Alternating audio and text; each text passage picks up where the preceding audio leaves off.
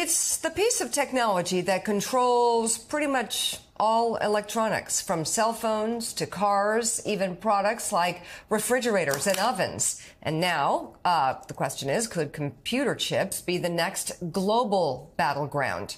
Joining us now, visiting fellow at the American Enterprise Institute, Chris Miller. He's the author of the new book out tomorrow entitled Chip War, The Fight for the World's Most Critical Technology. Chris, thanks so much for being with us to see the future. As one of our guests said earlier this morning, you just have to look to the past. I remember reading a book called The Japan That Can Say No in 1989, when the author said, we Japanese don't have to put up with the Americans anymore. We make the computer chips that guide their nuclear weapons. They either do what we want them to do, or their missiles will fall helplessly into the sea. Here we are, 30 years later, and we've put ourselves in a position of dependence where chips are all, they're coming out of China or Taiwan for the most part. How did we put ourselves in that position again?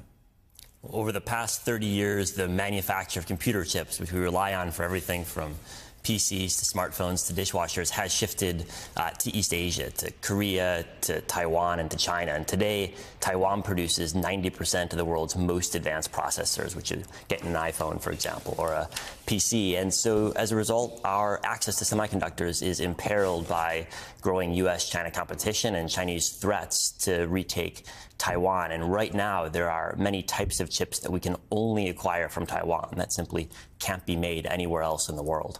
Is this, Chris, because we did not take the warning that we should have 30 years ago? Is it negligence, or is that we just didn't see it coming?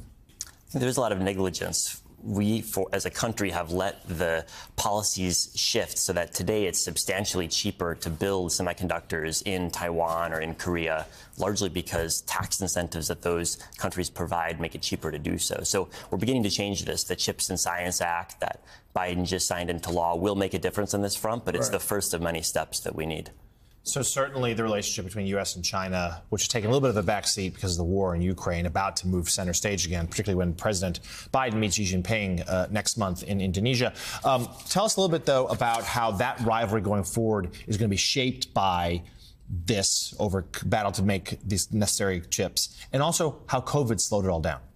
So today, China spends more money importing chips than it spends importing oil. So it's a huge vulnerability for China. But as a result, China is pouring hundreds of billions of dollars over the coming years into trying to domesticate its own chip technology. Right now, the U.S. has a real chip choke on China. China can't build the most advanced microchips without our technology, but that is beginning to shift. And there's a real risk that China jumps ahead in sort of a semiconductor arms race and is able to develop not only commercial technologies, but also military technologies as a result.